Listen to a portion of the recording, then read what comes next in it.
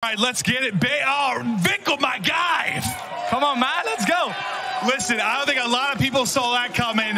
Hot 3-0. How you feeling right off the win? I'm feeling good.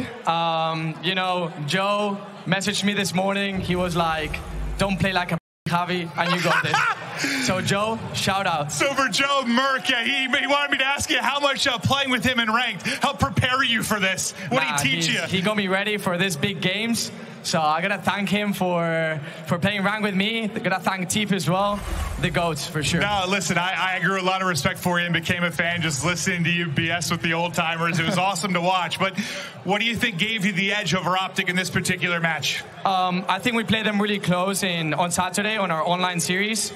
I just feel like maybe we were playing a bit scared. I was telling my teammates, like, hey, I don't even think like any of us individually played well, and we still made it close. Like, if we all come out firing today, we're winning for sure. And I think everyone fried, so...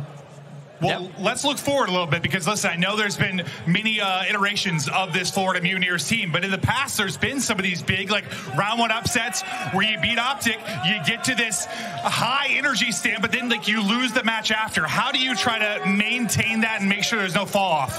I think this is a different event for us because we come from winners. So I feel like in losers, we always win round one, just lose round two, fall off short.